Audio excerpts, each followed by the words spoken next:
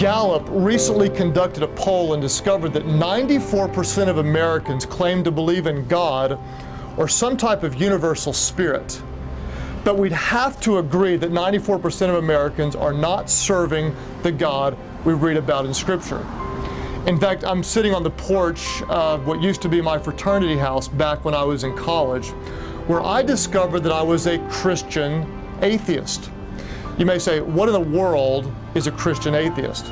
A Christian atheist is someone who believes in God, but lives as if he doesn't exist.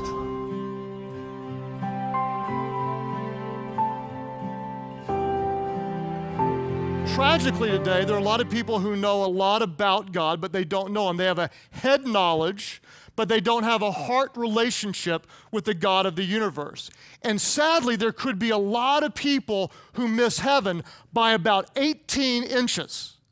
You've probably noticed, but on US dollars, there's this interesting little phrase that says, "In God we trust."